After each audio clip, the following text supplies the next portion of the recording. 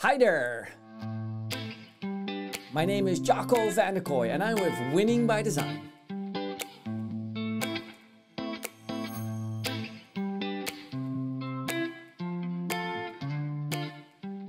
In this series, I love to share my passion for sales, and in particularly a scientific approach to sales. Now today I'm going to share with you several models, or in particular one model, but I'm going to make it part of a series. Previously I showed you the go-to-market model, and today I'm going to share with you the business model. Now let's take a look at the different models. So what you see here is the various models. Today the business model, we have the data model. How do we map the data and how do we map processes to it? The mathematics behind it. As we discussed last week or 2 weeks ago, we spoke about the go-to-market model, which you can find on our YouTube channel right now. Next, we're going to talk about the growth stages. How do you flow through the different growth stages? And in order to do that, we got to go have growth methods. And essentially, we're going to end up at benchmark. There will be a lot more models, but this is where we're going to start with right now. Now, at first, I want to start with the business model. I want to step you through the different business models.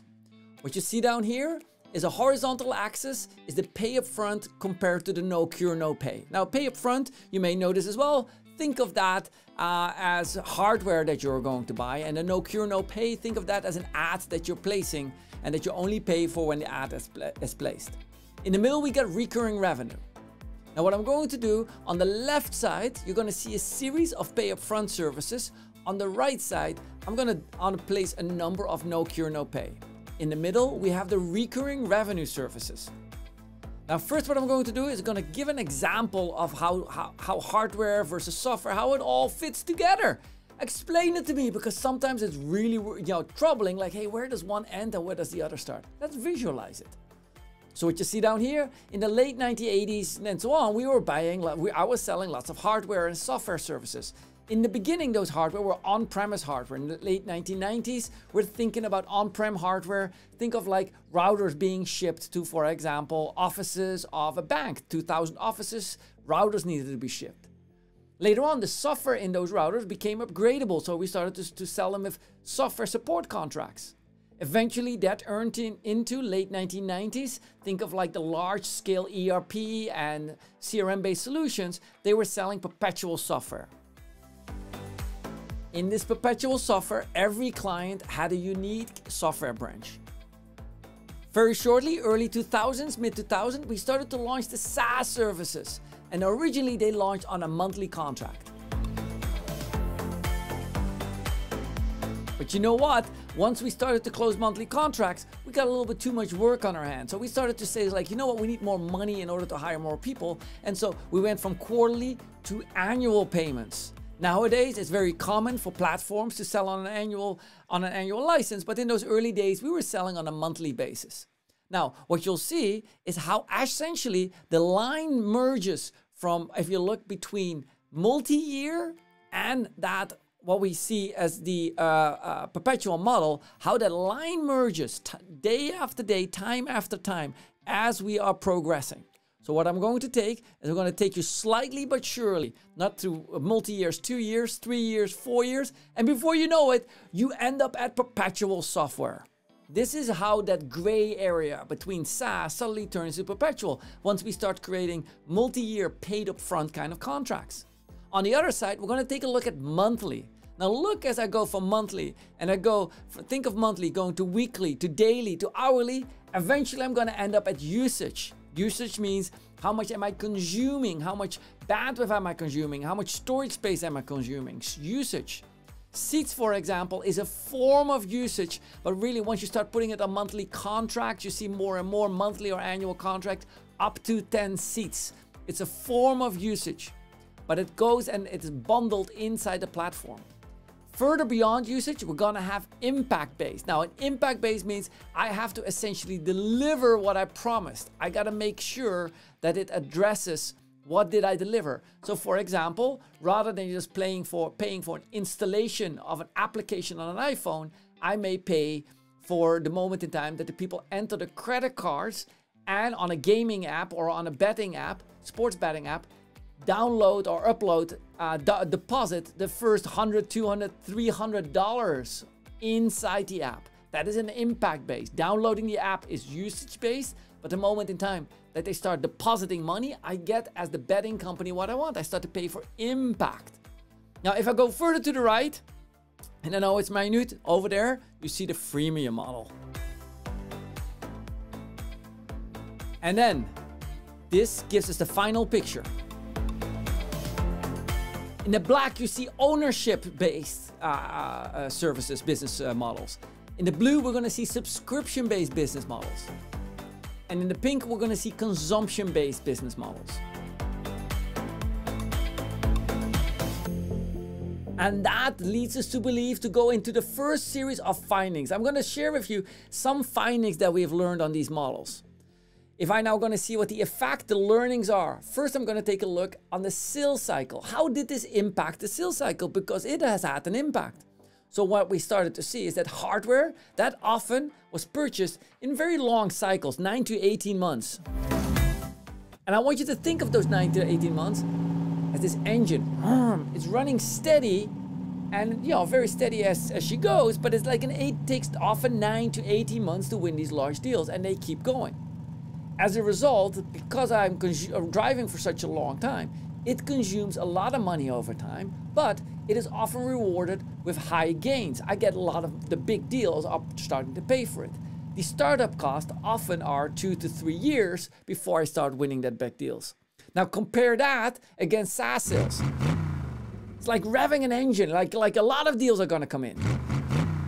And as these deals keep coming in, and keep coming in, and keep coming in, the shorter the sales cycle, 10 days to 6 months, is really occurring. And the sales cycle ends up at the upper end at 6 months, it starts to encroach on that 9 to 18 months. And you can see, if you start thinking about annual deals, multi-year deals, you're probably gonna get closer to the 6 months. And if you are, lower cost, $5,000 deals, you're probably gonna be probably measured in days. So for example, a $10,000 deal has about a 22 day sales cycle. And a $15,000 deal has about a 30 to 33 day sales cycle. Now, when we really start to speed up, and I mean like really,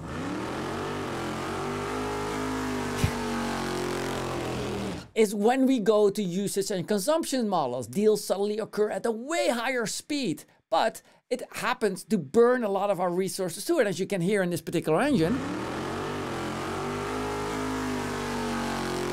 you see? That's how, these engines consume a lot more money, and that's often why these models need to be well invested with VCs. These models often bring in a lower dollar value, $30 per month per user, in comparison to the models down here that can be like $200, $300 per month per user, or $24K, $30K, $50K, $100K per annum for an annual contract. So down here, I need a lot more clients. And that's why that burns so much higher. Now, if I take a look what the impact of the win rate is, we're going to see something very similar. On the win rate, we're going to see that at the beginning, it is essentially, like on-premise hardware, the win rate is 1 in 3. You may recognize this as the 3x pipeline you often hear about in the sales world. You need to have 3x as much as you close. And we even hear that in SaaS sales and in other forms of sales, other forms of business model, where it totally doesn't matter. The 3x here comes from a buyer having to have budget before they go to a vendor. Early on, when you were buying, multi-million dollars of routers, buyers were required by organizations, by their corporation, to have a budget in place before they go start doing proof of concept and so on. And therefore, the win rate is 1 in 3. What we see when we are started a win rate of in the recurring business, there's a lot more tire kickers out there. There's a lot more people who are checking things out. You don't need the budget to offer the service. And therefore, the win rate has dropped to 1 in 8. And this is in stark contrast of what you are used to seeing. Now, if we want to go to Lightspeed, activating Lightspeed, then you see, of course, we're going to go to 1 in 8. We are going really fast now. We see that the win rate as we go faster is dropping. This is really different. The required commitment is less, and therefore fewer qualified, well-qualified buyers end up. Now, if you think of yourself 1 to 3 to 1 to 5 to 1 to 8, you're going to see that automatically when we go further, we end in a problem issue. Warning. And that is when we enter the freemium. Warning.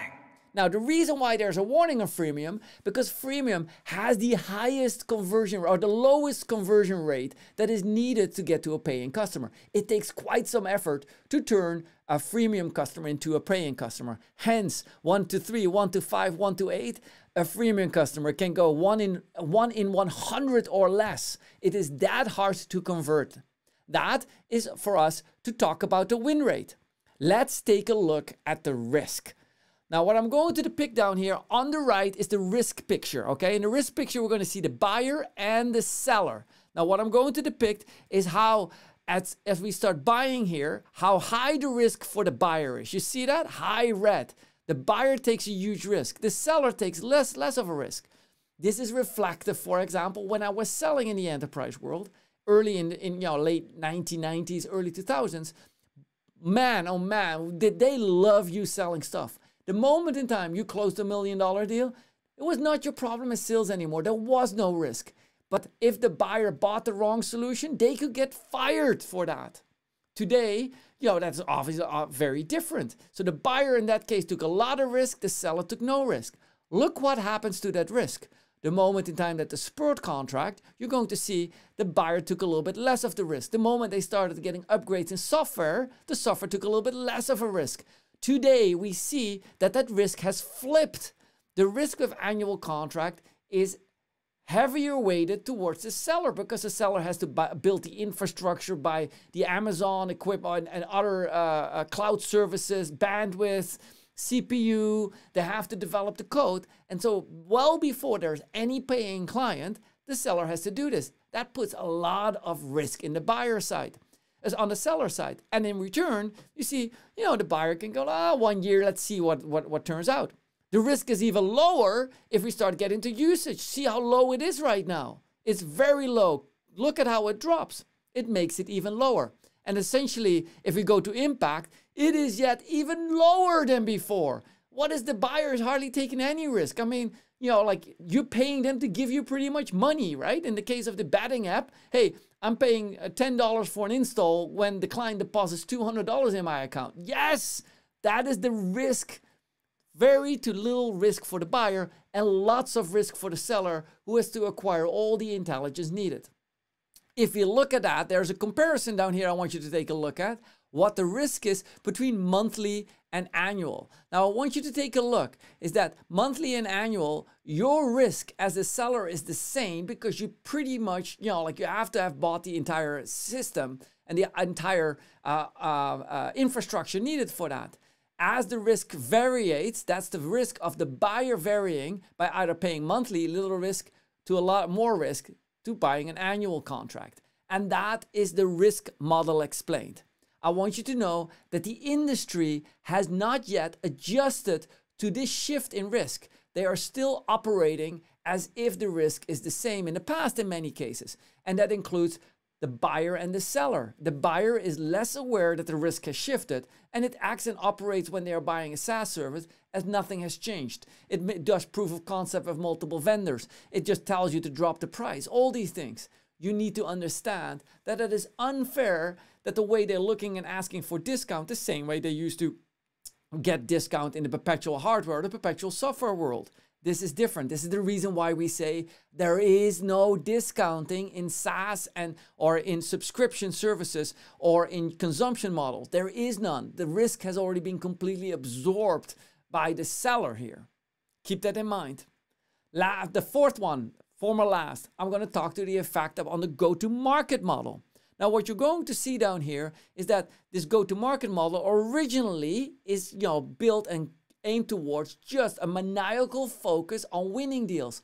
Most of the go-to-market model focused all on winning account. Salespeople get paid high dollar values because the prices of being sold are $1 million contracts.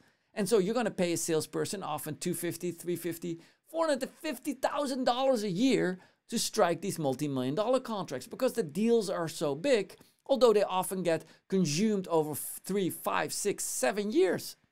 And that is what happens here. Now, if I go higher and I'm going to a different speed. Incoming message. Oh, incoming message. What is important down here is the moment in time that I go to subscription-based model is that I need to increase my focus on actually delivering the impact. No longer am I just on winning, a maniacal focus on winning. I need to make sure that my customer success and my company and my product and whatnot delivers the product, okay? This is super important. Delivers the impact that was promised. And I tell you as follows. No recurring impact, no recurring revenue. No recurring impact, no recurring revenue. Let me give that up officially, right? Incoming message. No recurring impact, no recurring revenue. Now, as I speed things up, Activating light speed. what we're going to see, the consumption model. Yeah, I know. Folks, I'm making these videos. When you see these sound samples, that's the fun of it for me, okay? This is the key why I'm having so much fun. I'm sorry. You must think like this dude is absolutely nuts, playing music and so on. Like, yeah, this is time for another song. Boom. Okay, and so now what I'm seeing is I'm going to the consumption model. The focus in the consumption model has now shifted, where if I go to the ownership model, a maniacal focus on winning deals. When I'm seeing a subscription model, a balanced model on winning deals and achieving the impact. But down here, often we use product-led growth or something like that of sorts in order to acquire the client. But then we need to make sure we deliver, because if we're not, we're going to see them churn. They're going to be gone. And therefore, should be a maniacal focus on making sure we deliver what the client has, that what we promised the client, and even that we pick our clientele on the basis of if we can deliver that. Now, final step here is the different transitions, the most common transitions that we see. What you see here, I'm going to depict to you 3 common transitions. Number 1, a common transition is when a company currently has a perpetual model and launches a subscription model, moves to an annual subscription. They've noticed that their product is currently competing in the market with a SaaS service, that they're losing deals to it, and therefore they want to go to a subscription model. What we also see is companies who are on a subscription model are moving to a multi-year subscription model, which starts to awfully come close to a perpetual model. And sometimes we see 3-year multi-year agreements with paid upfront for 3 years. Folks, that's awfully perpetual at that point in time. Obviously, the software gets updated. I get that it's different than shipping somebody a disk and not having to worry about it. But still, the business model feels very much like a perpetual model. And that is fine. This works often for clients in which, for example, security software, they're not going to rebid and redo everything after a year. They're going to stick with the vendor of choice at that point in time. These are more like deeper partnerships that are often built. And finally, the third model, with products that have consumables such as, like gaming or such as gambling, online betting. There are consumables, and that consumable growth is much bigger than the seat growth and how many apps you have installed. That you see that they move to usage or even impact. Those are 3 different models that you see that we can run. And those models really, really provide us with an insight. Now, if I take that and put that in perspective, this, what you see down here, is the winning by design business model. It allows us to explain the difference, the trends, where you're going, where you're going to, where you're coming from. And it helps us to understand that all these business models, ownership, subscription, consumption, they all work with each other. And with that, I hope to have given you a great idea about all the different business models that we have. I hope, that you're going to enjoy in the future one of our episodes. And like I said before, this was the business model. I'm looking forward to share with you many of the new models that we have in store for you. And with that, I want to wish you, and looking forward to, another day, another episode, new models coming out in the near future. Yes, model. About every 2 weeks, I'm trying to share with you a model. And I'm trying to do that in order for you to have some sense, okay? Grow the revenue. Learn more about sales. Why not? It's not all about closing. It's not all about finding leads. There's a lot more to it than just that. And with that, I'm gonna let you see you next time, okay? Have a wonderful time. Hope this have helped you learning more about the science behind sales.